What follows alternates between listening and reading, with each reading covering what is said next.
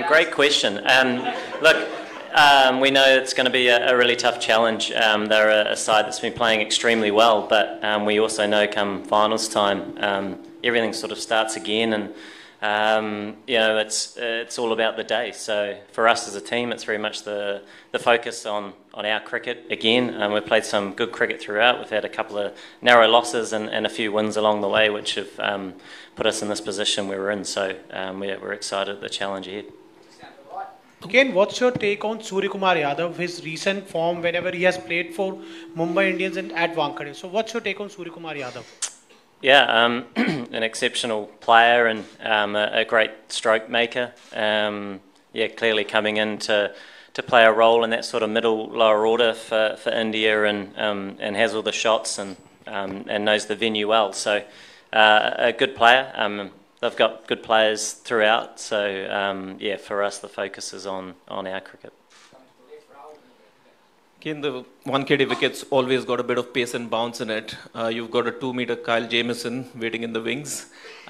He must be in the mix as far as team selection is concerned for tomorrow.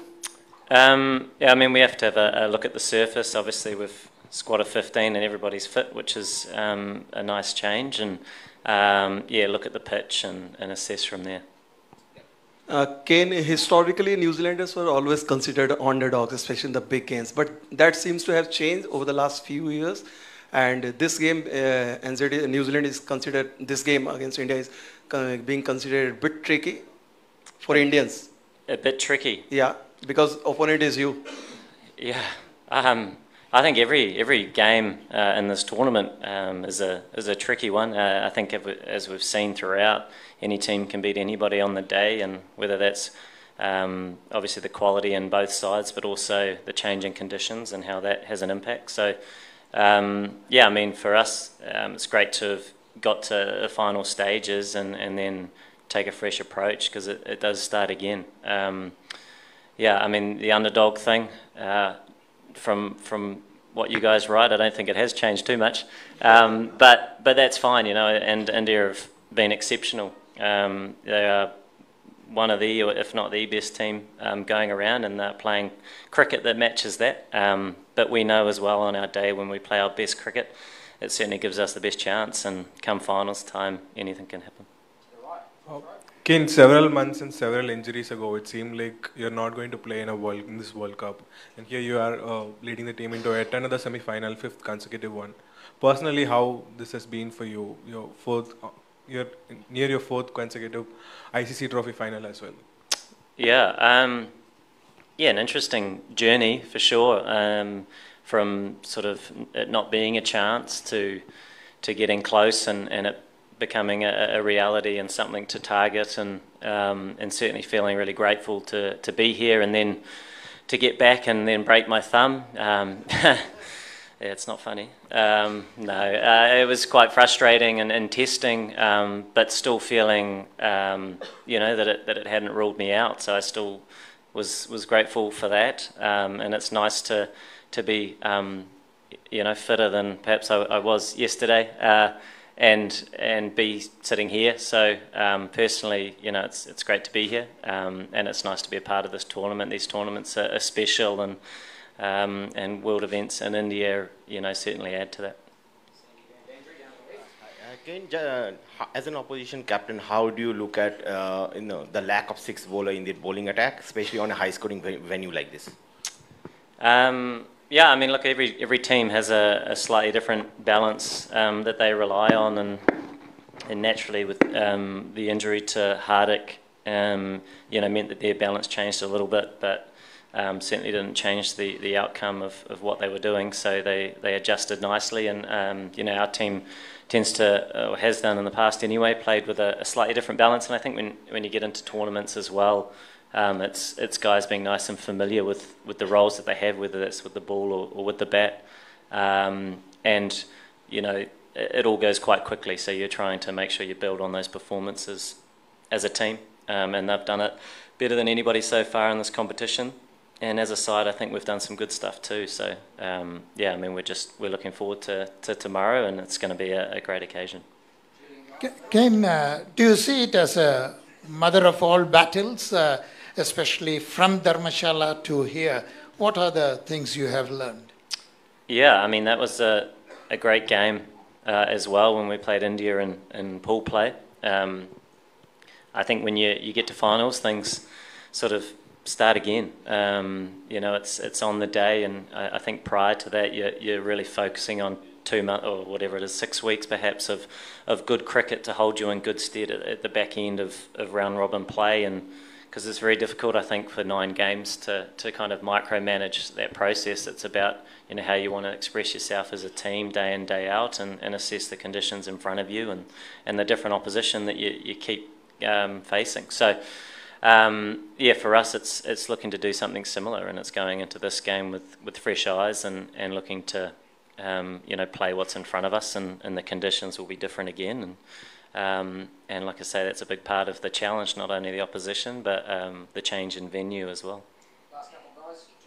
Yeah, Kane, as a batsman yourself, could you just say something about Rachin Ravindra's form at this tournament and what that's been like to witness from close quarters? Yeah, quite incredible really. Burst onto the scene and in a big way, and in a role that perhaps wasn't sort of natural maybe within our environment. He did a bit of it domestically, but to do what he's done so far in this tournament with his feet firmly on the ground has been really, really special. And as we've all seen, he's an incredibly special and talented player, and a fantastic individual in the environment. And it's not just the volume of runs that he's achieved so far, but how he's been scoring them, and how it's been geared towards trying to move the team forward. So some fantastic contributions so far, and at such a young age, and I'm sure we'll see plenty more of it to come. Thank you. Kane, your former teammate Ross Taylor said yesterday that you know, it's impossible to not think of what happened 4 years earlier at the same stage in the World Cup, when in the semi-final, you know, against India. So, do you think that you can repeat that dose tomorrow? Something similar can happen? Yeah, I mean, I think the game will be a little bit different. It might be played over 1 day rather than 2. Looking at the weather, but at the same time, you know, teams work hard to get to this stage. They have to play a lot of good cricket within the format or the structure of the tournament to get here, you know, over such a long period of time. That yeah, it's a great occasion, and it's on the day. Both teams looking to play their best cricket and compete in the best way that they can. Yeah, hi Kane, Neeru from The Week. I just want to know, there's been a lot of talk about the future of one-day cricket and the kind of reactions that one-day cricket is getting now that T20 is here to stay, and of course WTC also has given context and fresh life to Test cricket. So what are your thoughts and other players' thoughts on looking at the response that this tournament has got? What is the future of one-day cricket? Yeah, has it been a good response or a bad one? I'm not exactly aware, but I know that playing in the tournament and being involved in world events are always special from a player's perspective, and continuing to provide that context in the sport, whatever the format, I think is really important. You know, it is hard to predict the future, but I think we see that when we do have world events, countries against countries, regardless of the format, there is something quite special about that. But yeah, there will be a balance to strike with the T20 format, which naturally is becoming, I guess, more and more in the calendar. But that's a good thing too, you know. It sort of speaks to what people want to watch, and I think ultimately it's a positive thing for our game, but it's just trying to continue to find that balance. Again, the official capacity of the stadium is 33,108. There's going to be 33 of them in blue and screaming loudly tomorrow. 33. 33,000. There'll be more than that. Yeah. 33,000, I mean. I've never seen you flustered. I know you're cool, calm, collected wherever you go, but how do you ensure your team holds their nerves on the biggest occasion? Yeah, I mean, we're expecting a fairly blue crowd that will be supporting their team, and no doubt they'll be very passionate about that.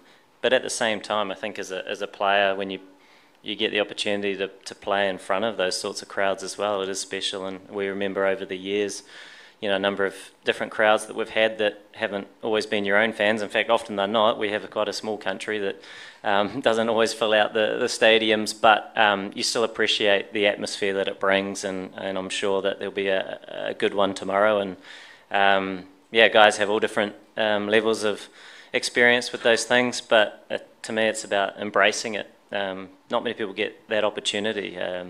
You know, cricket in India, playing against India in a World Cup semi-final is special and something to appreciate and look forward to.